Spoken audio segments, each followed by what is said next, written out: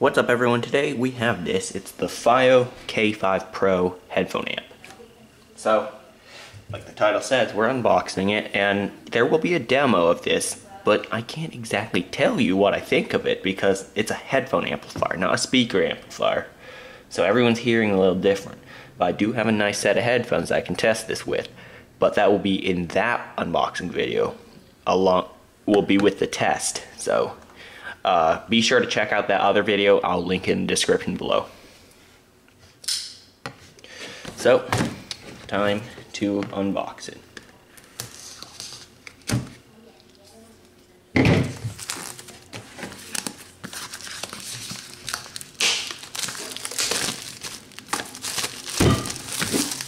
It's surprisingly heavy, I have to say.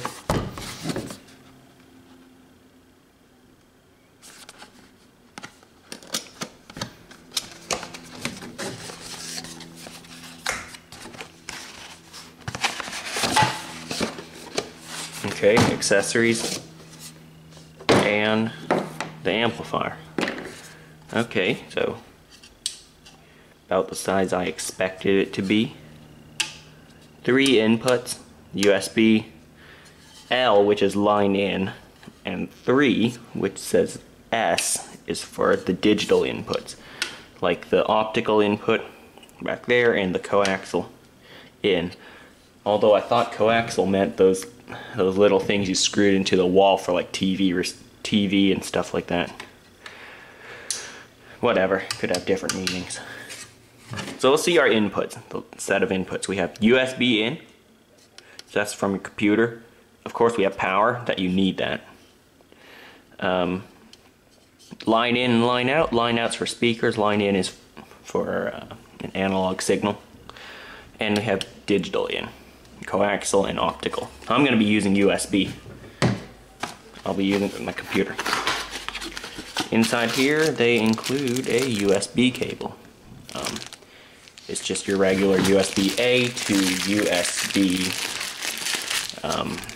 Type B, the printer cable. I like to call this a printer cable. It comes with a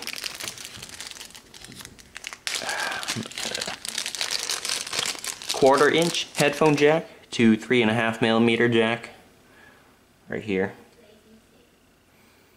Pretty nice one.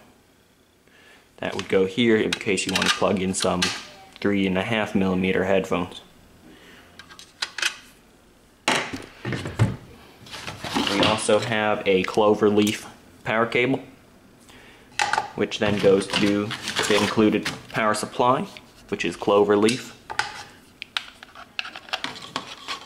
There it is. Output, here it is, if you want to look. There you go.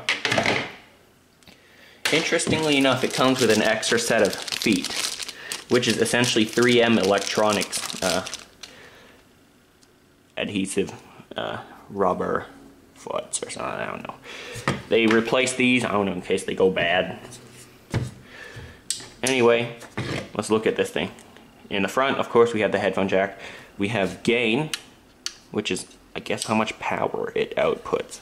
They said number 2 is good enough for most headphones, so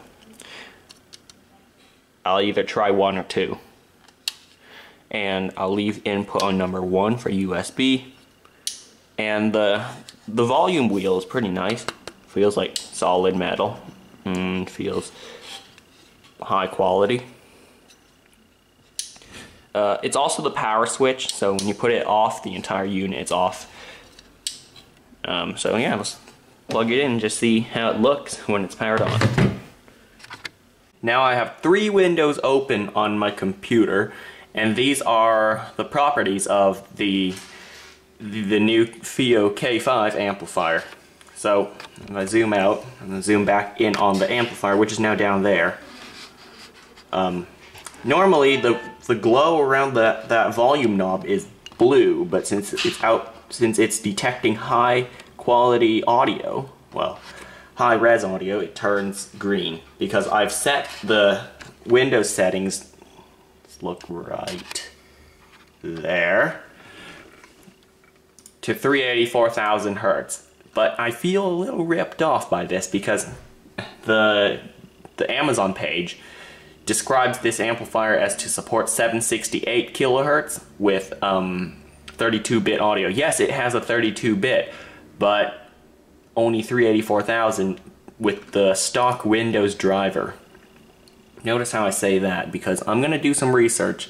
I don't know if this is true, I might just be wasting my time with this, but I'm gonna look for a driver that can support 768 kilohertz in Windows. Because yes, I know none of the audio files I have are that of that kind of quality, so I'll never be able to hear it. But I want it anyway, you know? Because why not?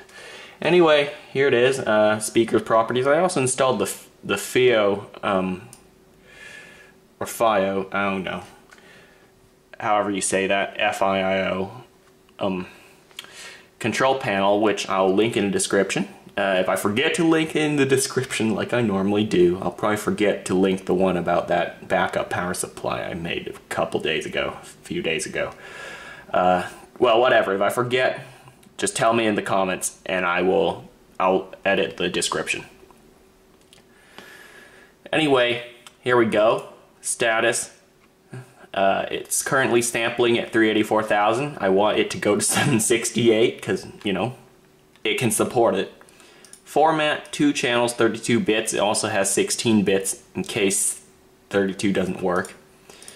I put it on the highest buffer rate.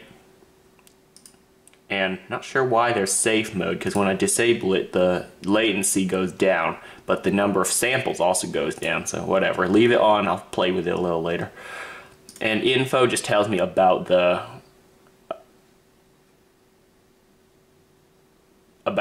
amp. Oh my god, I forgot to show that. And that's when I should always look at the camera instead of the monitor. Alright, you heard me say that, so just going from left to right, you can see it.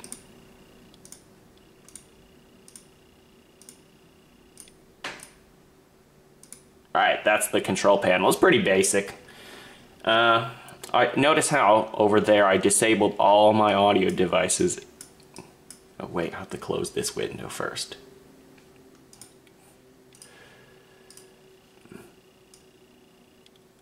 Notice that I've disabled all the other audio devices and just this one is active. And if you configure the speakers, sure, I can call it full range and all that. Alright, so that is the amplifier and its software, which will hopefully be linked in the description. Once again, there it is. And that's really it for this video. The demo will be in another unboxing, which will be linked in the description. It's actually of some headphones, and I'm about to film that right now. So, see you in a bit.